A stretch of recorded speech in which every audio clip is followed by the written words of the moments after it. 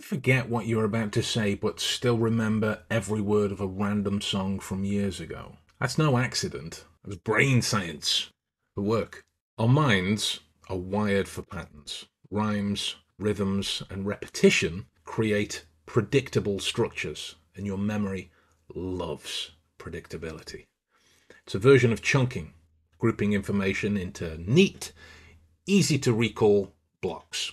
Sherlock Holmes, the master of deduction, understood this instinctively. In the original canon, Holmes describes his mind like a well organized attic. Only the most useful information is stored, carefully structured for fast retrieval. He didn't just memorize facts, he organized them into vivid connections.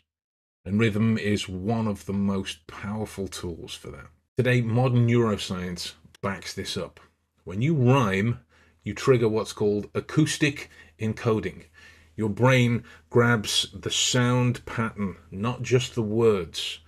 And even better, you activate dual coding, storing memories both as sounds and as meanings. That's like installing two memory apps instead of one. If you want your mind to be quick and bright, tie your facts to sound and sight.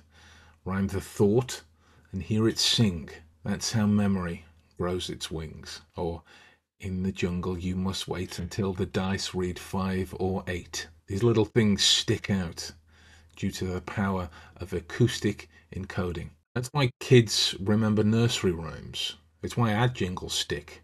It's why you sing the same song every time you go through the alphabet. It's why you might still randomly sing the theme song of a cartoon you haven't watched in 20 years. Can you tell me how to get to Sesame Street? Don't admire my tonal brilliance for too long. Holmes level memory isn't about brute force.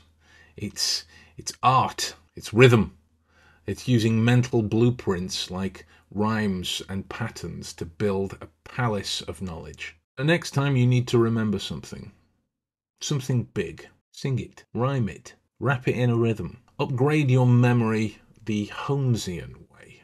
Smart, elegant, unstoppable.